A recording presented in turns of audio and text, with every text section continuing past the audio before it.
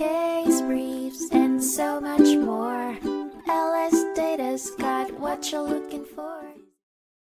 The hefty weight of parental rights constituted the heart of the turbulent case examined by the Idaho Supreme Court in 2012 titled, "In Re the Termination of the Parental Rights of Doe."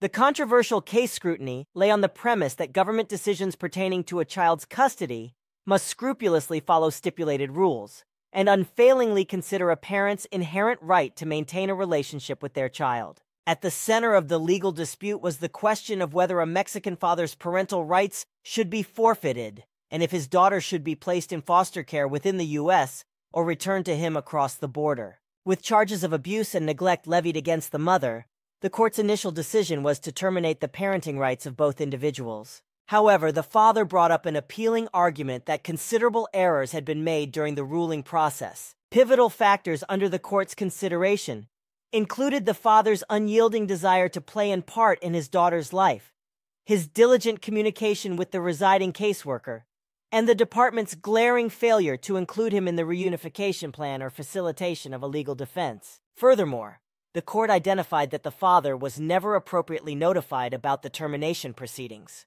In a paramount turn of events, the Supreme Court reversed the former ruling, issuing an order to the Department of Health and Welfare to expedite the return of the child to her father based in Mexico. This directive functioned as an overturning of the initial judgment by the magistrate court. The decision explicitly cited the department's failure to properly align with Idaho law and their infringement of the father's constitutional rights. It was thus concluded that the initial termination of the father's rights was a grave error that necessitated correction.